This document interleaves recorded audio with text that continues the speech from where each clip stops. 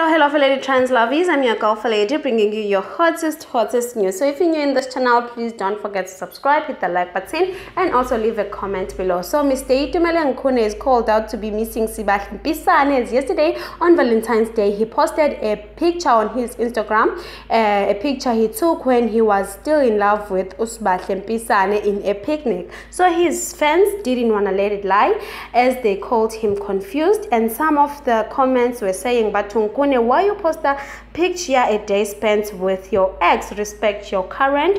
Others were like, create new memories, Mr. Captain. So guys, please leave a comment below. Here's the video and the comments, some of the comments. Leave your comment below as to what you say on this. Thank you. I'm out till next time.